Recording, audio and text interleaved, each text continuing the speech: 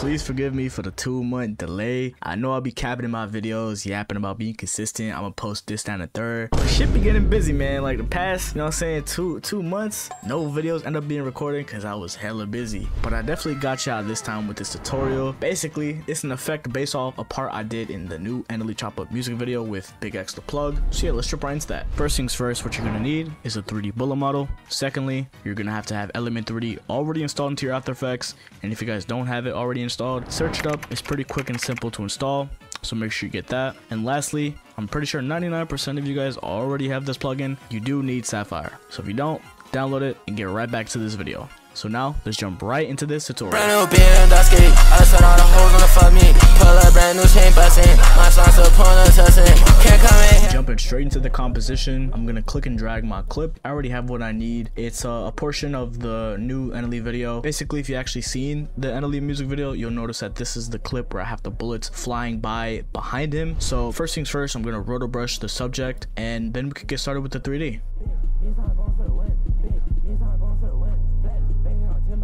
So right when I'm finished with my roto, basically all you want to do now is hit this freeze button. Basically it will lock the roto in place, where if you ever did change the quality of the preview to full, third, half, or quarter, it won't mess up your roto and change in the process of you editing. Now, to just make it more cleaner of a roto, we want to go to our effects and presets and type refine soft matte right here. Click and drag onto the roto layer, and you can honestly just choose whatever you want to use. For like what I use personally is like around 5 for my additional edge radius, and I just usually bump up the smoothness and feather up to like the 10s. Underneath the roto layer, we're gonna make a new solid layer, which is where our Element 3D will be at. So Element 3D, it should be under Video Copilot. Click and drag. We're in the scene setup now. And if you did download projectile weapons, which you can get free, there's a bunch of bullets here ranging from pistols, shotgun shells, sniper shells, and etc. The shell that I like to use is either the 45mm or the 25mm. And now the texture alone, it's fine. It has that gold, dirty look. But if you guys do have pro shaders too, you can go to the metals and scroll all the way down. I like to use metal painted because it has this like nice blue blood look onto it. To change the colors back to gold, we're gonna go over here, we're gonna scroll up to the basic colors, change this blue to red, and the reflectivity from white to a more golden look, and that looks good. Now we can hit OK. We can hide the roto layer. Our bullet will be right here. So to scale it up, we'll go to world transform and scale that up. Here's fine.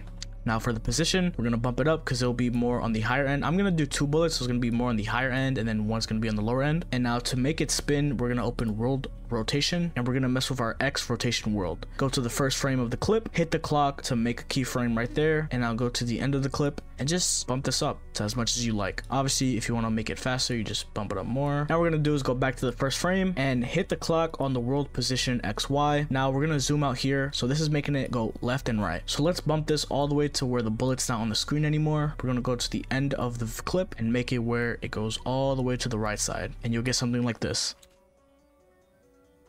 Now obviously that's a little slow. We're gonna make this half of the clip. This is where the bullet's gonna like end. Click and drag these keyframes, put it in the middle, and delete the other side. Basically it'll look like this now.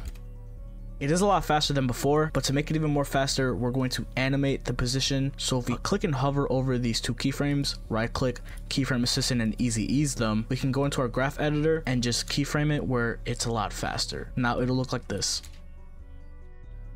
So right here on this hill is where the bullet will go fast, and as it goes down to the end of the keyframe, it will slow down. So that's why you'll see it picks up speed a lot faster in the beginning and slows down towards the end. You're asking, now how do I do the trail, the bullet trail, the whole point of the tutorial? Now what you want to do is add an adjustment layer above it. We're going to duplicate the bullet layer. Right now we're going to hide the main bullet layer. On the bottom, we're going to type echo, which is a default plugin, and apply it to the second layer. Now as you see, basically doing what the effect is called, it's echoing. Are you serious right now, bro? If we raise up the number of echoes to about 9, you'll see there'll be a lot more bullets behind it. The echo time right here, it says -33. That's gonna really determine how close and how far you want your bullets to be. I usually do -10. You get that closer look, but if you do want a longer but close together trail, you can do -15. right here, which looks nice. Now you can also put the decay to about 80. It gets a lot darker when you get towards the end of the trail, which is also a cool little touch of detail. And also for your echo operator, you can also just change this if you'd like to composite to front or back. So we're going to keep the echo operator to add. Now what you want to do is right click onto the echoed bullet layer and pre-compose. Make sure you hit move all attributes and adjust composition duration checked. Now for this adjustment layer, we're going to put this underneath the main bullet. So now for the effect, we're going to search up distort chroma. We're going to click and drag this to our adjustment layer. As you'll see, it's very messy and it's like warping the whole clip. We don't want that. So to avoid it, we're going to mess with our lens and matte from layer. Now our lens, we're going to click none and click our echoed bullet layer. Same for the matte from layer. We're going to do the same thing, echo bullet, and change the source from source to effects and mask for both. So now you get this look. Looks pretty ugly, doesn't look too cool. The amount and blur lens is what we're gonna mess with. You guys can honestly choose whatever you like. These are my go-to settings. For amount, we're gonna put this to 100, and for blur lens, we're gonna put it to 7. Now, as you see still the bullet. You don't want to see the bullet, so what we're gonna do is disable the echo layer. Now we get this like invisible bullet, which is what we want. It's good. Now we can honestly keep this in the hundreds and mess with the blur lens. The blur lens is really what you want to mess with. So look at this, you have a little layer here where the bullet is going by. Now for the echoed bullet, I did add another soft refine matte to soften the edges, because I did notice that the edges here were getting very sharp.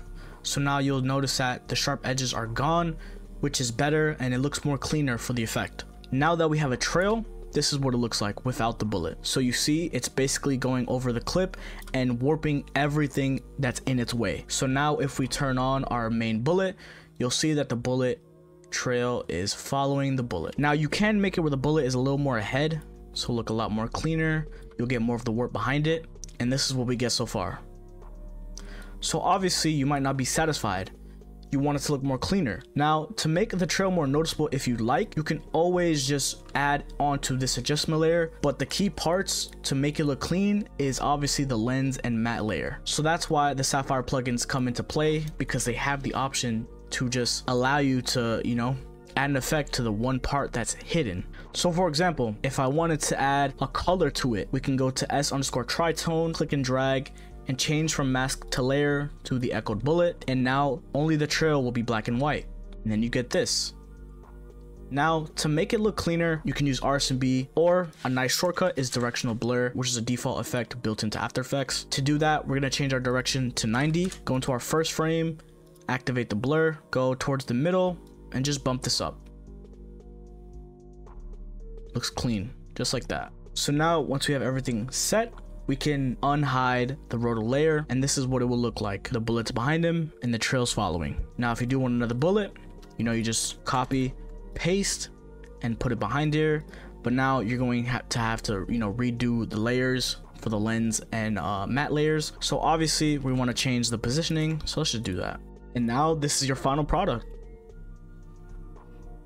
Just like that, you just made a bullet trail effect in under like 10 minutes. It is a pretty easy effect. So if you guys did like and you learned something new today, please drop a like down below, subscribe if you're new, leave any comments if you need help or suggestions on future tutorials I should be doing. This is the bullet trail effect, and I'll catch you in my next tutorial. Peace.